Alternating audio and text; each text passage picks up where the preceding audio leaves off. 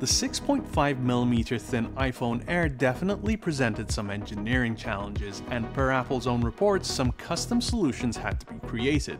One of those solutions is the USB-C port, which Apple says was 3D printed to reduce its size. So the business side of the USB-C port, where the connection with the USB-C cable is made, is standardized, so I don't think this is the 3D printed part that Apple is talking about. The housing on the USB-C port itself, though, well, take a look at these shots we got with Evident Scientific's DSX-2000 microscope.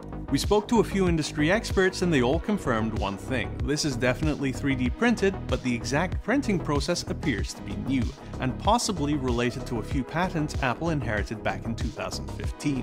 Whatever the underlying technology is, Apple seems to have mastered the ability to print both steel and titanium at scale, and they're saving somewhere between 30 and 50% in material when compared to conventional manufacturing processes.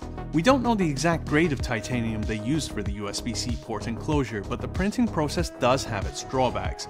For one, the 3D printed titanium on the USB-C port isn't anywhere near as scratch resistant as the space-grade titanium frame, which of course doesn't really matter here since it's an internal component. Head on over to our channel to see the whole teardown.